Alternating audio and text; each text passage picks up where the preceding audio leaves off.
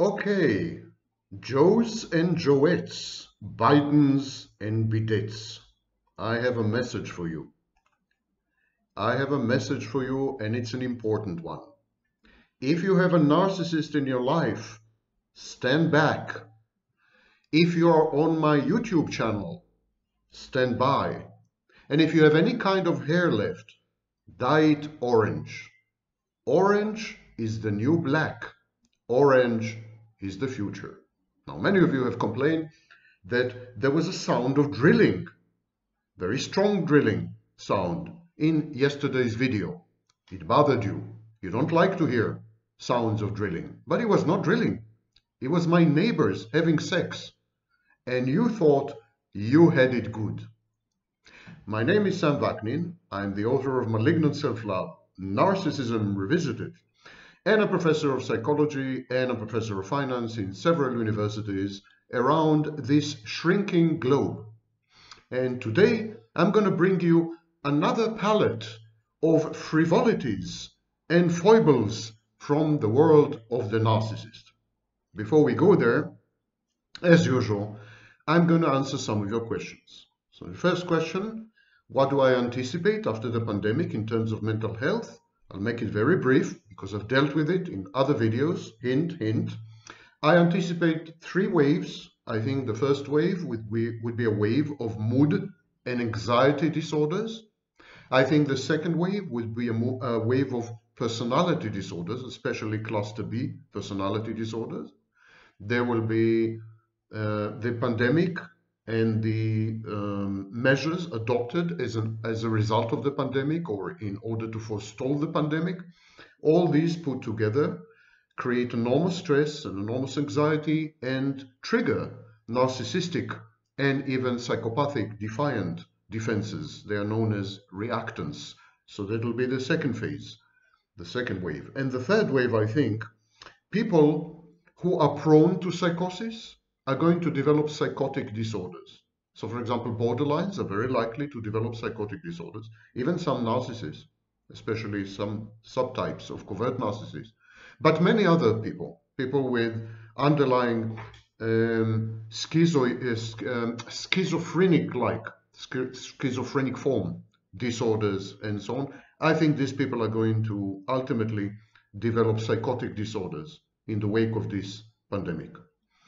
Next question. What do I think about the smear campaign?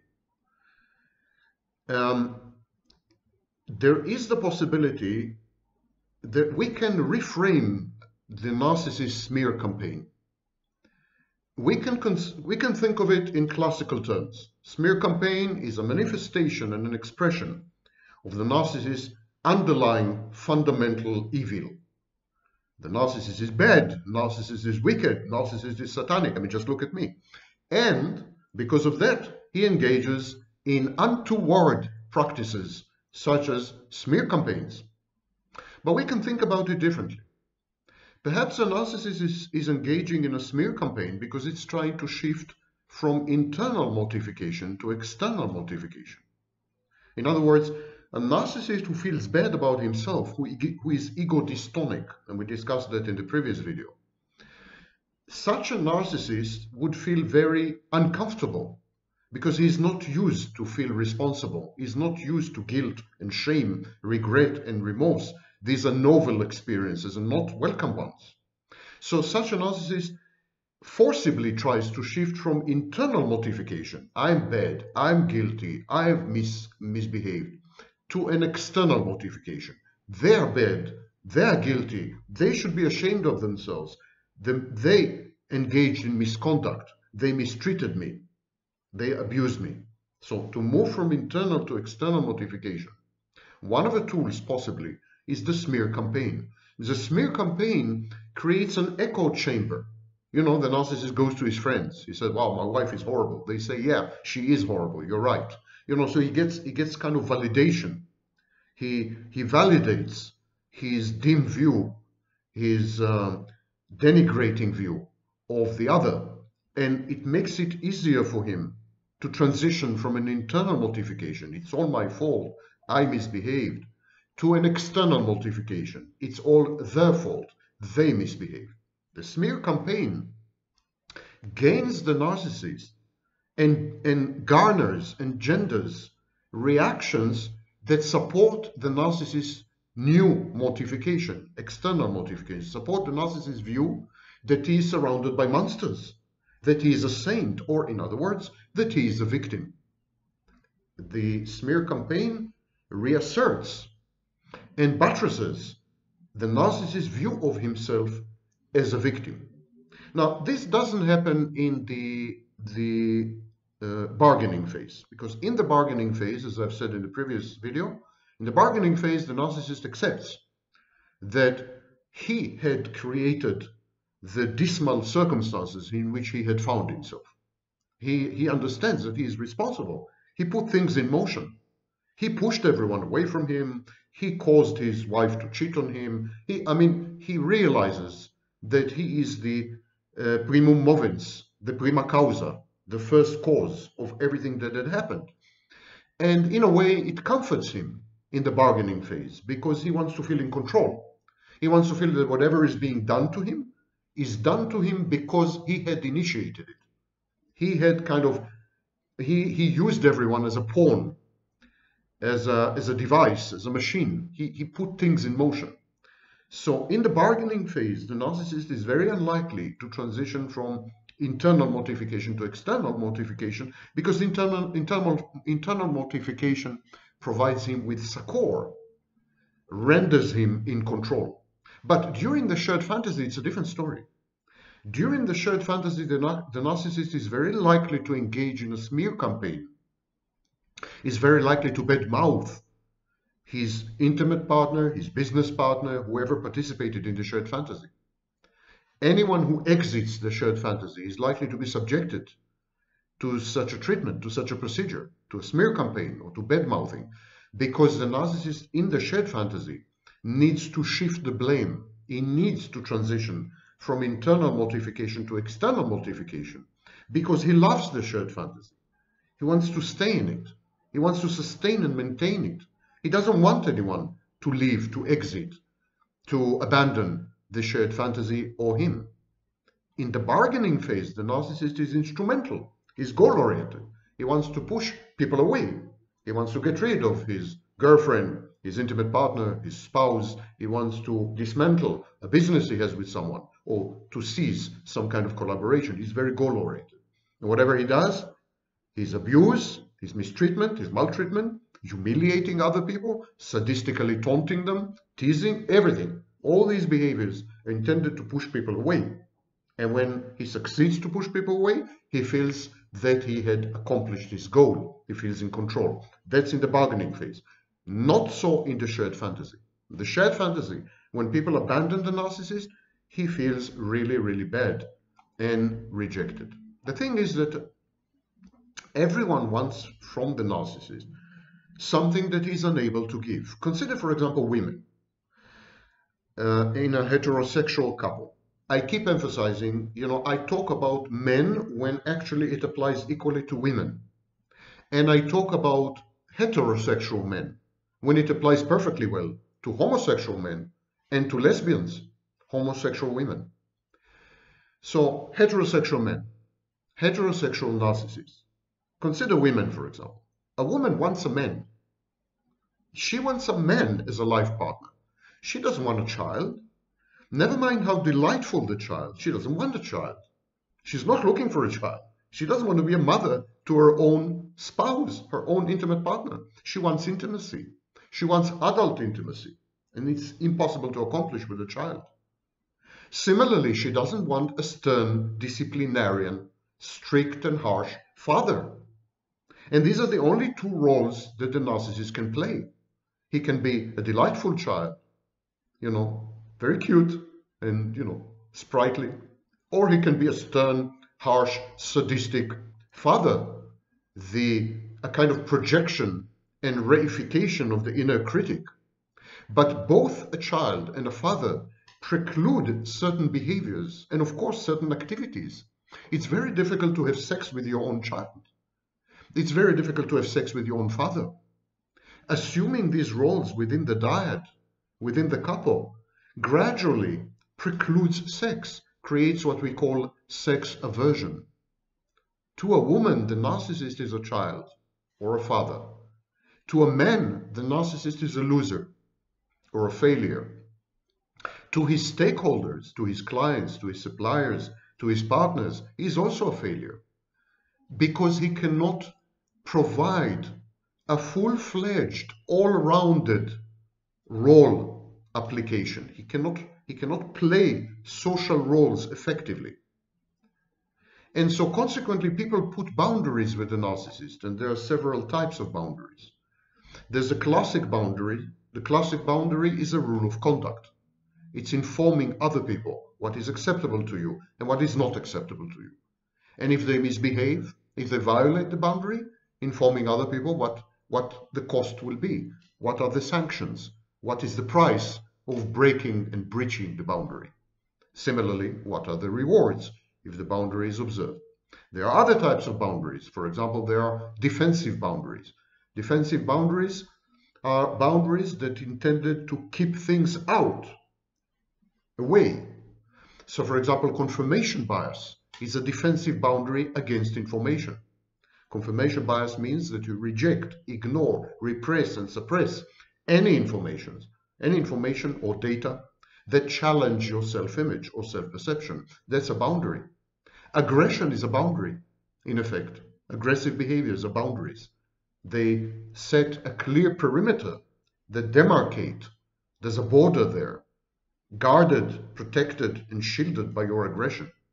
Reactance, defiance, these are boundaries, and so on. So there are many boundaries. People use boundaries against the narcissist. Luckily for the narcissist, he is able to recover speedily, even after mortification, because he is not really rejected. He's not really rejected because he never fulfills any roles. He fulfills a single role. We'll talk about it in a minute, because I'm going to discuss today the cerebral narcissist in the shared fantasy. So, a narcissist, somatic, cerebral, doesn't matter, usually fulfills a single role.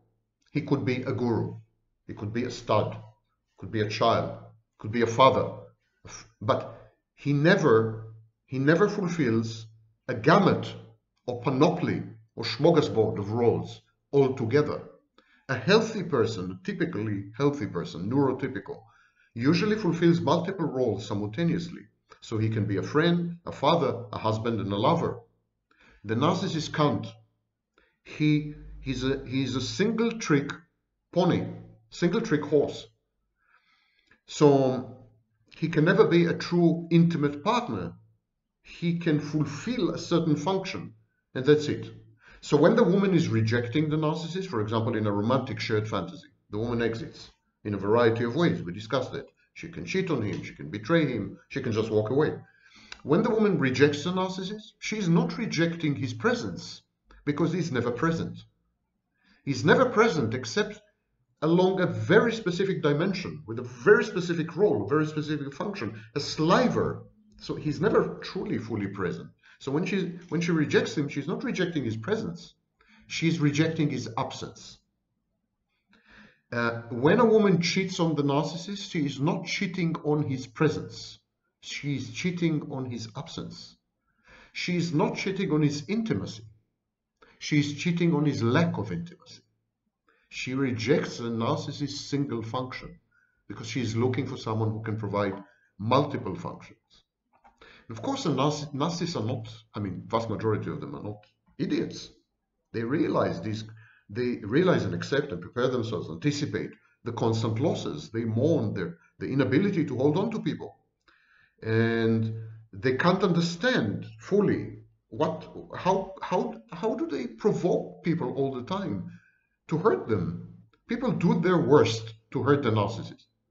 And narcissist is kind of flabbergasted because he reframes and recasts himself. He writes narratives in which he is a saint or perfect or very, very generous and altruistic. And he can't understand when people hurt him, his spouse, his business partner, his colleagues, his neighbors, when people go to extremes to cause the narcissist pain and discomfort, the narcissist is discombobulated. He says, what the hell? What have I done to these people? And he attributes this to his uniqueness. He says, because they can't understand me, I cannot be understood, I cannot be known. Because I'm so superior, I'm outside the remit and the periphery of these people's experiences, daily experiences. These people, I'm inaccessible to them. People can't get me, can't dig me, can't understand me, can't know me. Because I'm a little like God, you know. You can't know the mind of God. I'm godlike a bit. My false self is definitely godlike. And so people can't understand me, and because they cannot understand me, they feel envious. Or they feel intimidated and frightened. Or they feel inadequate. The narcissist tells himself, he says to himself, my mere superiority, my mere hyper-intelligence, my mere enormous intellect, my mere handsome looks, my mere advantages, they cause people such discomfort, such humiliation, such injury, that people want to pay back. They want to revenge and avenge themselves. They want to punish me. But they're punishing me not because of something I've done, but because of who I am, because of my identity, which is so far removed from their daily life that they try to destroy me. They want to destroy me because I keep frustrating them with my displays of omnipotence and omniscience. My grandiosity is justified. It's not a confabulation. It's not a fable. It's not a story. It's not a narrative. It's true. I am superior. And he says, because I'm unique, they hate me. I cannot be loved by mere mortals because I'm immortal. My abuse in this way, with this story, the abuse that the narcissist experiences, and he does experience abuse. Everyone around the narcissist abuses him. It's reactive, of course. The narcissist is first to abuse, but then they abuse him back. And he explains this abuse in this way. And so it becomes egosyntonic. He can live with it, you know. Now, people ask me about supply, secondary, primary. They're very confused. Primary supply is anything that causes the narcissist supply. So it's attention, adulation, admiration. It's a flashy car. It's a new job, you know, President of the United States. It's something that causes him, it's an instrument to obtain attention. So if you get a new job and it's a superior job, I mean, you get attention. You also have power, access to sex, to money.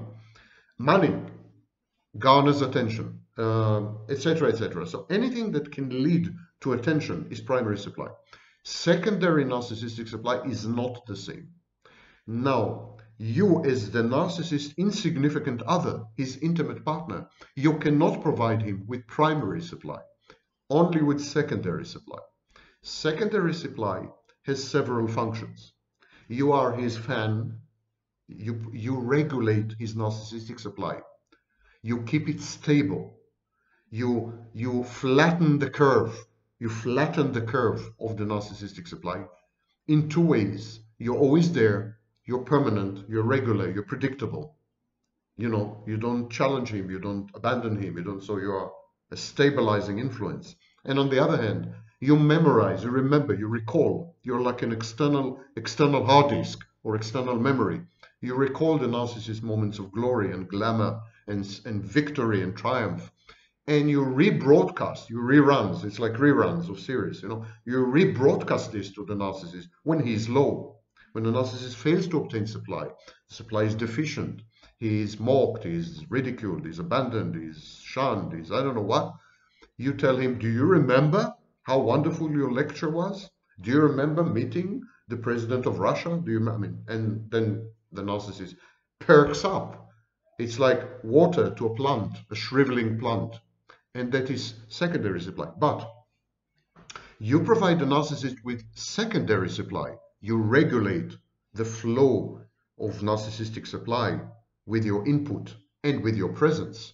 But you also provide him with primary sadistic supply. You are the narcissist's favorite target to gratify his sadistic impulses if he has them. It's very important to understand that only a small minority of narcissists are sadists, and only a small minority of them need sadistic supply. That's a big glass of wine. Vaknin, you wino, get on with the lecture. Sorry, Ocha. Here we go. So you provide primary supply in the sense that you are the favored target. If he wants to humiliate someone, if he wants sadistic sex, if he wants to taunt and torture and torment and tease, if he wants to put someone down in order to feel superior, etc., you will be the natural default choice. And he needs access to your body. And he needs access to your body because he wants to masturbate with your body. He masturbates with your body. It's very important to understand. Non-narcissist has sex. Not cerebral, not somatic, not covert, not inverted. There's no type of narcissist who makes love, because they're incapable of love. And there's no type of narcissist who has sex. All narcissists die virgins, because what they do with your body is they masturbate with it. You're an object. You're an animated sex doll. Or if the narcissist is a woman, you're an animated dildo. Animated vibrator. So you're a housekeeper, and a butler, and a partner, and a personal assistant. These are the services you're supposed to provide. You're also a mother. You're also a masturbatory aid, sex doll. You're the target of sadistic supply. And you're supposed to tell the narcissist how great he is, how wonderful he is, how victorious he is every time he's down. That's regulation of supply. And you're supposed to always be there when he needs you. On call. You're like on standby. So not a very appetizing job description, mind you. And so people have been asking me, but he used to have sex with me, but now he doesn't have sex with me, but he never had sex with me. And people are totally confused about the cerebral narcissist. Let's start by saying that the somatic narcissist compared to the cerebral narcissist is totally normal.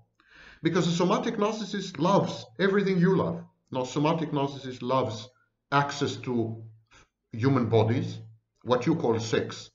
For him, it's masturbation, but doesn't matter. He likes this. He desires you. He finds you irresistible because he needs your bodies. He's a body snatcher, the somatic narcissist. But at least he wants your body. He usually likes to have a good time. He's a social drinker. He's gregarious. So the somatic narcissist is much more human than the cerebral narcissist. Much more human. He's vampiric. He's exploitative. He's autoerotic. A bit of a latent homosexual. He has his quirks. He has his quirks and his glitches and his bugs. It's all true, but he's much more human than the cerebral narcissist. And so the cerebral narcissist is really seriously alien. There is very, very little in common. And I'm saying it as a professor of psychology with full responsibility. I don't want to say authority, but I'm judiciously using these words. The cerebral narcissist has so little in common with normal, healthy human beings that I hesitate to call him human. It's an organism. It's carbon-based. And it has all the wetware and software. It has a brain, it has a liver, it's okay. In the anatomical sense, it's human, but not much more than that. The cerebral narcissist is a one-trick, insufferably haughty, delusional, and entitled horse. He is not God's gift to the world. God is his gift to the world. You get it? The cerebral offers a front row seat to the pyrotechnics of his Fortean intellect. So this is his gift. He says to you, listen, you get close to me. You become my intimate partner, for example. You become my business partner. You become my audience in a lecture. I'm going to give you the show of your life.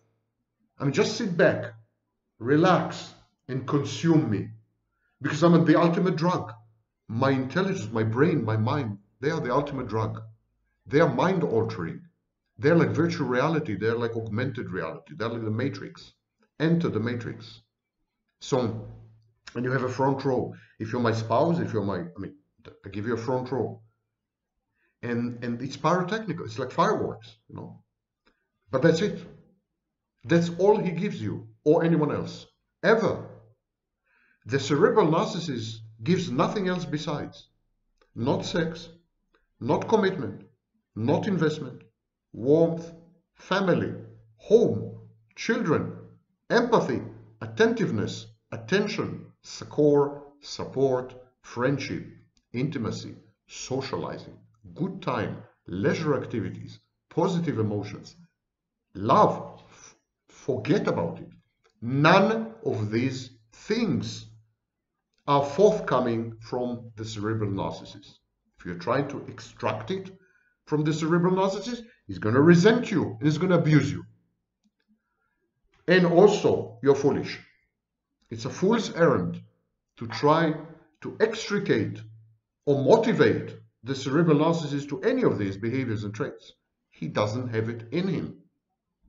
His mind has been molded at such an early stage of his life, molded and deformed to an extent that is utterly irreversible and irrevocable.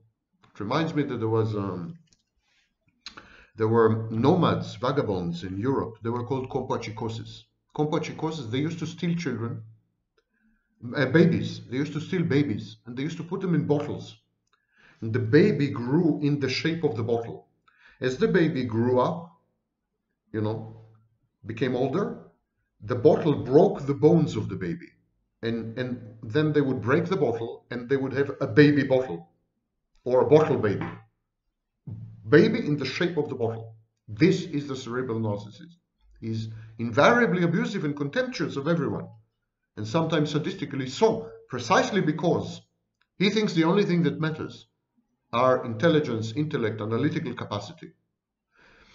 He honestly and firmly believes that it is an extreme privilege for you just to witness and admire his intelligence in action. He's mortified, utterly mortified, and that's narcissistic mortification. It's just far more common among cerebrals. He's mortified when you, his intimate partner, cheat on him. Cheat on him with other men who are considerably less endowed than him intellectually. Like, he is the apex. He is the epitome. He's the top. How could you have settled for someone, the man you had cheated with, who is less than him, less intelligent than him, less sharp, less analytical, less prescient, less omniscient? How could you? How could you go for someone who is so vastly, manifestly inferior to him intellectually? He's shocked. He can't digest it. He can't understand it, because in his world, the absolute only thing that matters is the intellect, intelligence, analysis. So when people shun the cerebral narcissist, when they label him a failure and a loser, he doesn't know how to cope with this. He's a self-imputed genius. How can they think this? So they're idiots. If they had reached these conclusions, they are so profoundly stupid. This just proves it. These conclusions serve to prove that they are retarded, because no one in his right mind would have missed the signals of his genius. And when he fails to get the job that he was angling for after a job interview, he's beside himself. Jesus, how am I going to survive in this world? Everyone is so stupid, so backward, so primitive. People have zero analytical skills. I can't survive here. I wish I were born on another planet, he says. I'm a Vulcan. Vulcanian? Star Trek? The cerebral narcissist cannot grasp that for intelligence to be meaningful to other people, the intelligence must be embedded in emotions, in empathy. The intellect must come replete with social skills and with the capacity for teamwork. Intelligence alone, all by itself, solipsistic intelligence, an intellect that doesn't come with the ability to exercise it with other people, they are utterly meaningless. They might as well not exist. They're the equivalent of a, I don't know, smartphone. He doesn't get it. He simply can't get it. He feels so entitled. He says, people have to accommodate me. They have to modify their behaviors because what I'm bringing to the table is unprecedented. It's divine. It's unique. And people have to recognize this, and they have to change. They have to change. The world has to change. The workplace has to change. My wife has to change. Everyone has to change and modify and transmogrify and transform if they want to benefit, if they want to reap the fruits of the amazing gift that I had been given. Moreover, as far as his spouse or partner are concerned, there is this issue of intelligence and intellect and so on. I mean, to make any lasting sense, to make any meaningful impression, the cerebral narcissist's cognitive analytical prowess must be somehow transferable. He must somehow pass it on. So one way to pass it on is to communicate, but then the cerebral narcissist is intentionally non-communicative. He is on purpose, he uses, language that is inaccessible to most people, incomprehensible even. He uses jargon or lingo or, he would make it very, very difficult for people to understand him because he believes that obscurity, arcane language proves that he's superior, proves that he has access to knowledge and information that other people don't, put him above the madding crowd, and so on. That's one way. One way for an intelligence or an intellect to be meaningful is that it's communicated. But there's another way to communicate it, by procreating, by having children. You must pass off your intellect and intelligence, this genetic endowment, to your offspring, or else your gift ends up being a one-off, ephemeral, and increasingly more tedious thing to behold, kind of a blip or a glitch that keeps repeating itself, like a pulsar or a quasar in the universe. A pulsar, these are rotating stars that send pulses. The pulses ultimately become, at the beginning it's very exciting and so on. But, after 6 years of pulses, you get a bit tired. If you are hyper intelligent, super intelligent, and you communicate your intelligence, it has impact. It affects people. It alters lives for the better. You know what? Forget lives. It changes the world, one way or another. But if you refuse to communicate and refuse to have children, so that you can't pass it, you don't pass it verbally and you don't pass it genetically, then you're a freak. You're a freak show. You're a circus act. And how many times can you see the same circus act? You get boring.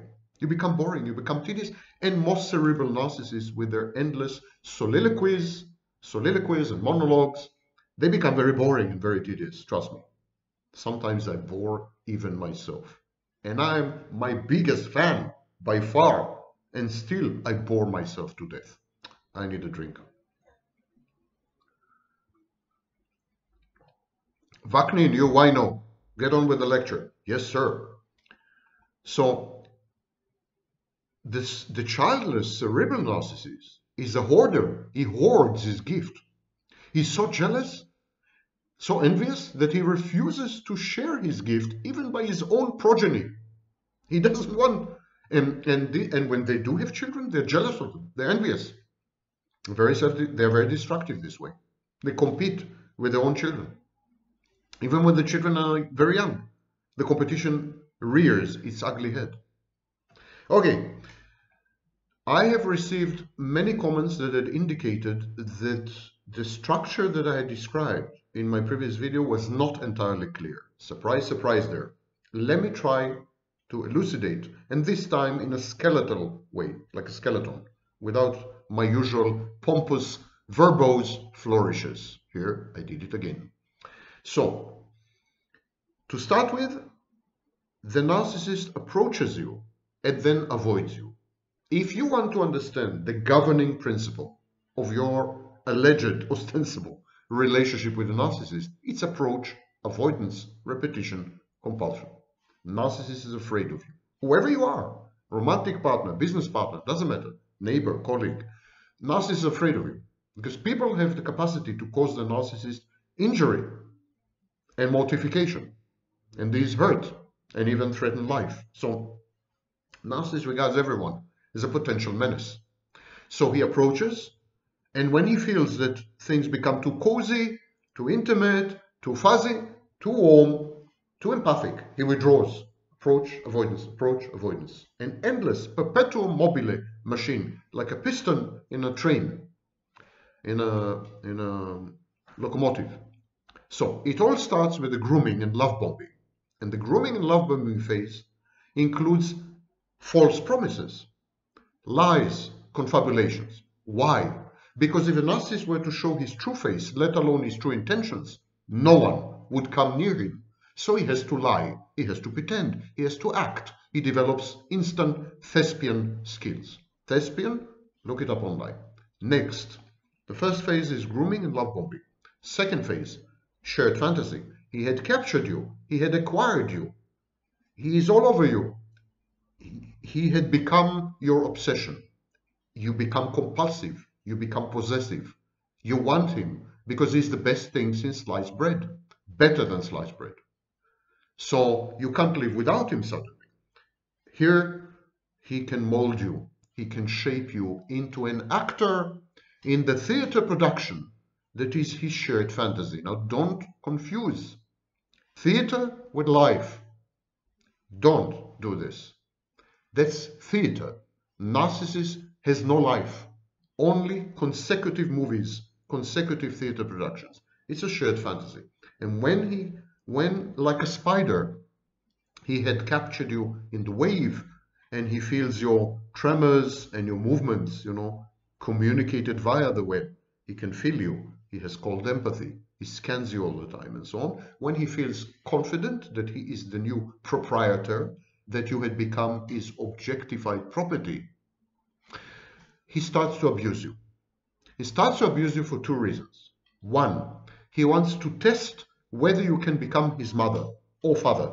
Again, if the narcissist is a woman, just change the gender pronouns.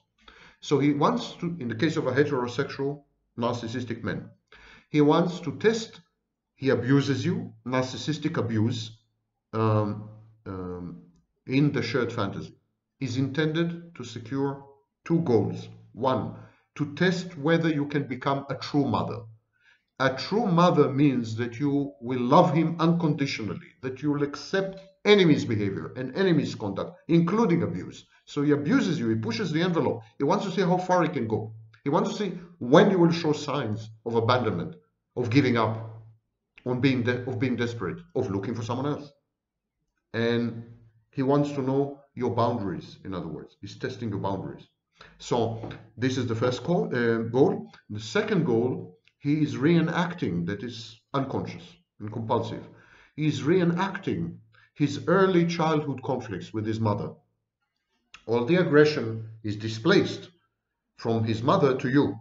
You become his mother. And if the mother was a dead mother, emotionally unavailable, depressive, narcissistic, and so on, he would push you to play this part through a process called projective identification. Now, if you play this part, he's justified in dumping you. He's justified in discarding you. If you don't play this part, and if you accept him and love him unconditionally, he's yours forever. He will be addicted to you forever. But extremely few women survive this. It's an ordeal by fire. Ordeal by fire. It's the closest thing to a terrestrial hell.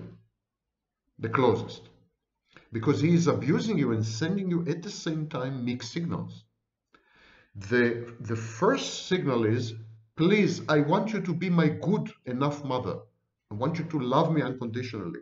I want you to accept my naughty side, my misconduct, my misbehavior, my faults, my foibles, my frivolities, I want you to truly love me like a child, a pure child.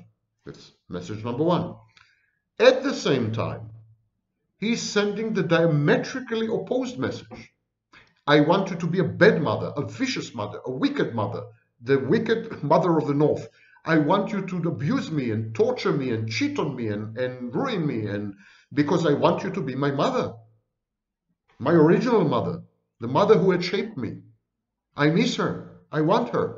And I want to continue to engage in the game that we used to have, where, she was abusing me, I was abusing her. This power play. He tries to create the power play via mind games. These messages can't be reconciled. It's a lose-lose situation. There's no winning here. Only a super-centered, extremely resilient, hyper-intelligent, mega-genius woman can somehow find the middle ground by sending her own contrary mixed signals, by modulating the narcissist mixed signals. I'll dedicate a whole video to this some other time. So, subjected to the narcissistic abuse in the shared fantasy, most women react in one of two ways. I would say 99% of women react in one of two ways. There are those women who withdraw.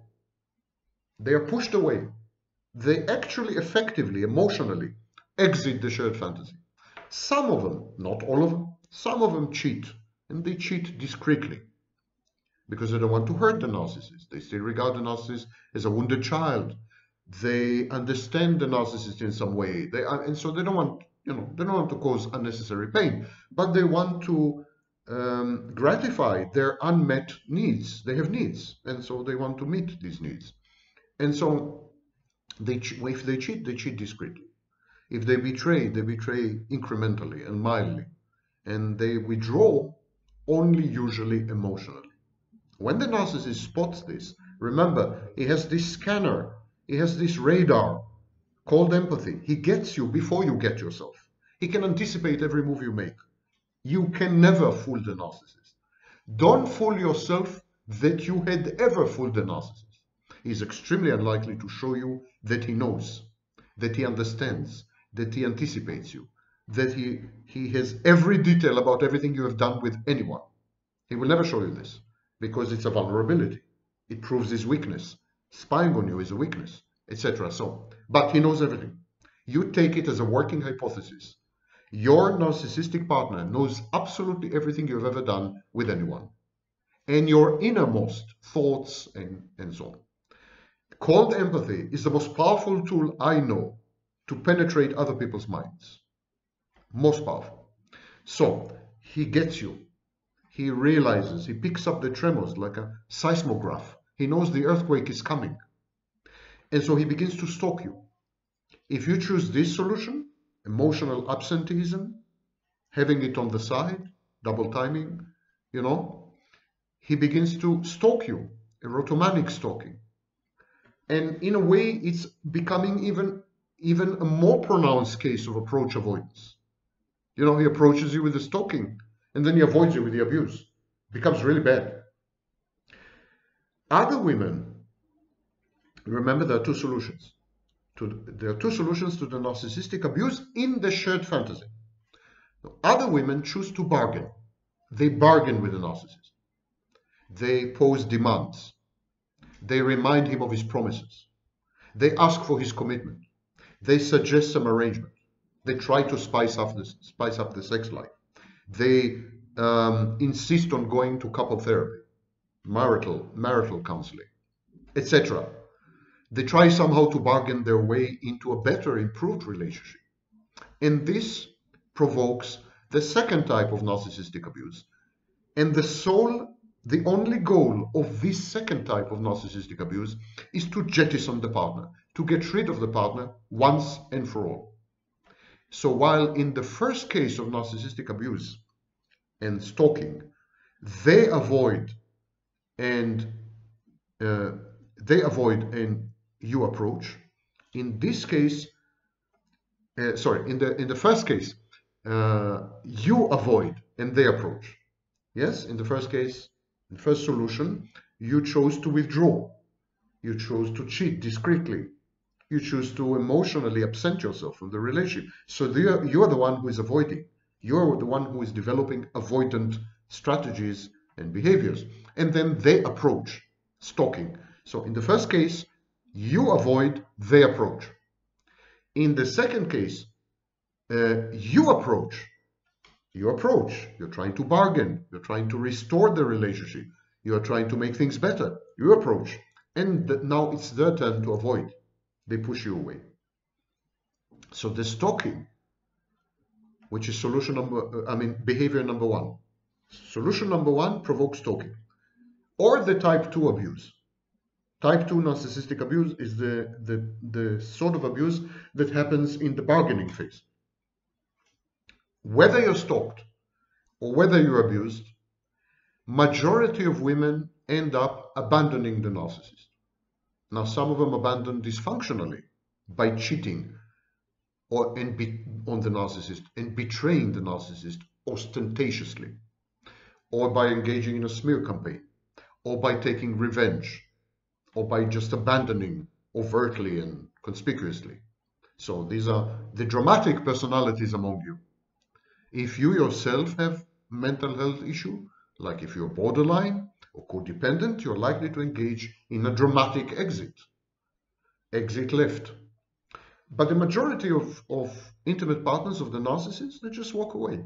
Simply, they pack their things and walk away. Heartbroken. They give up and they just walk away. And so then the narcissist starts to reframe his internal mortification, the hidden implicit knowledge that he had made all this happen, that he is the one who had destroyed the relationship. So he's beginning to convert it to external mortification. He's beginning to say, well, it was her fault. She misbehaved. She abused me. She cheated on me. She abandoned me. So this is from internal to external. And then it doesn't work very well. And there's a pendulum movement from internal to external, from external to internal. And the reason for this vacillation is that the shared fantasy is egosyntonic. The narcissist feels good in the shared fantasy. And when you exit the shared fantasy, he feels wronged. He feels that you had misbehaved. He feels that you had abused him. He feels like a victim. While the bargaining phase is ego dystonic. The narcissist doesn't feel comfortable with the bargaining phase. He hates it. He wants out. And so he feels that he's in control when he pushes you away. When he narcissistically abuses you in the bargaining phase, he knows what he's doing. And he knows that in a way it's wrong to abuse people. So he has internal mortification.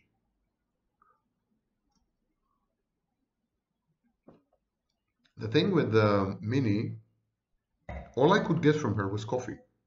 She didn't give me this buzz of intoxication and passion and desire. You know what I mean?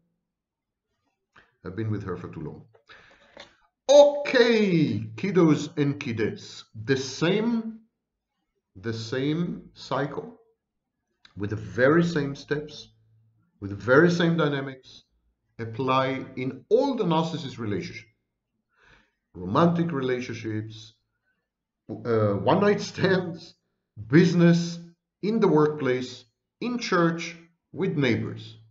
Take this model with all its steps, all its dynamics, all its behaviors and misbehaviors, avoidance, approach, all this, and you will see that it applies to the way the narcissist performs his job in the workplace, to his relationships with his colleagues and with his boss, of course, to a prolonged interaction with a specific neighbor,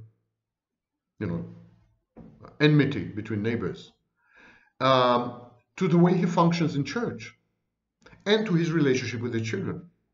This is the universal schema, the universal framework, the template of all the narcissist relationships. Okay, that's been a heavy video, so I'll finish with 2 tidbits just to gratify you and edify you. We're all under curfew and we are all in quarantine. or many of us are in quarantine, some of us are under curfew, and so on and so forth. Now, lockdown is a relatively new word, and so it doesn't have a very illustrious history. The history, the roots of words, it's a discipline called etymology. Etymology is a study of the roots of words. So, but curfew and quarantine are old words. They're like hundreds of years old, and they have a very long and varied and colorful history, very similar to some narcissists. Curfew is a contraction, portmanteau contraction of the original French. In French, it was called couvre-feu, means cover the fire. You see, in the Middle Ages, in Europe, there was a bell, and the bell was rung. They were ringing the bell at a certain hour in the evening. Usually it was about 8 o'clock, depending on the location, depending on the sun and so on. Usually it was 8. And when the bell was rung, everyone had to put up fires, domestic fires, outside fires, all fires had to be extinguished. And the reason was that if you didn't extinguish the fires, they tended to spread. So very small domestic fires sometimes destroyed a whole city, like the Great Fire of London, which started in a bakery, in a tiny, and of course in Chicago. So domestic fires were very, very dangerous. They burned down whole towns, whole cities, whole villages. So when the bell was rung, couvre-feu, cover the fire. Curfew, they borrowed the term to refer to a restriction on anything, not only on fire, on citizens' movements, but after dark. So until very, very recently, they were ringing the church bells when there was curfew. Until very recently. No one really knew why. They just knew there's a curfew and we have to ring the bells, but no one remembered why. What was the original purpose? I refer you to the poem Gray's Elegy, written in a country churchyard. And it says the sentence there: "The curfew tolls the knell of parting day." It's an echo of this thing. Now, quarantine. Quarantine has to do with narcissism, believe it or not. Originally, the word quarantine meant a period of 40 days in which a widow had the right to remain in her dead husband's house. We find the first mention of this type of quarantine in the early 16th century. And so quarantine had to do with the relationships between men and women. When the narcissist dies, his widow can remain in his house for 40 days. Another use of quarantine, it was pronounced quarantine. Another use was the desert, in which Christ fasted for 40 days. So the desert itself was called quarantine. And it was borrowed from the Latin word quadraginta, 40. Okay, the quarantine, the way we use it today, is an earlier word. It's actually started, I read online things which are completely wrong. They attribute the word to Italy. Didn't start in Italy. It started in Croatia, in a city known today as Dubrovnik, an amazing place, by the way. It's like medieval life come alive. It's a fort and a port put together. It's a stunning place. Once the pandemic is over, promise yourselves to go and see Dubrovnik. You've never seen something like this. It's on the sea. It's like someone took a fairy castle and put it on the sea. Anyhow, it wasn't called Dubrovnik at the time. It was called Ragusa. And they passed a law. And the original law was not 40 days. It was actually 30 days. And it was not called quarantine. It was called Trentino. And it was like every ship arriving from any part of the world where there was a disease of some kind, that ship had to be isolated. The sailors had to be isolated, and the goods, by the way, had to be isolated for 30 days. So no one from Ragusa, Dubrovnik of today, was allowed to visit the ships during the Trentino. And if someone broke the law, they joined the ship crew. I mean, they had to remain on the ship for the mandatory 30 days. And so for close to 100 years, 80 years, 100 years, many cities in Europe, port cities with harbors, they adopted this Trentino. So Marseille had a Trentino, Pisa had Trentino, and many other cities. So something happened after 80 years. No one is quite sure what. Something happened after 80 years, and they extended the period from 30 days to 40 days, and they renamed the Trentino and called it Carantino, which is the root of the word quarantine that we use today. A little entertainment after a very heavy and difficult video. So I need a drink. Vaknin, why no? Let the people go. Let my people go. Okay, got it. Okay, this was it for today. We discussed the cerebral narcissist. There will be a video, I'm threatening you, there will be a video dedicated to the somatic narcissist. Now that will be real fun. This is what goes on the mind of the somatic narcissist. And the way he deceives you is amazing. He's a con artist, while the cerebral is an alien, a form of artificial intelligence. The somatic is simply a con artist, but a delightful con artist. You know, many women say maybe it's somatic, maybe it's a narcissist, but it was worth it. So we'll talk about it, I promise.